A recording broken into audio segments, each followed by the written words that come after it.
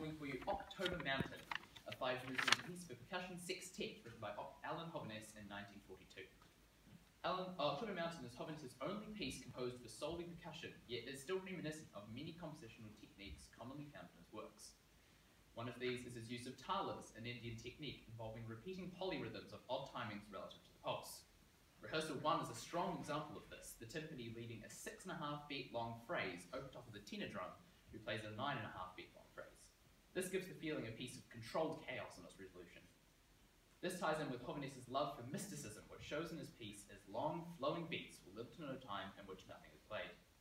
The marimba highlights this, as any note equal to a quarter note in length or longer is rolled, giving the piece an ebbing feel. Interruptions from the glockenspiel and giant tam-tam land the piece in melody and rhythm, while the bass drum and auxiliary percussion give aid to these parts. Thank you for listening, and we hope you enjoy the performance.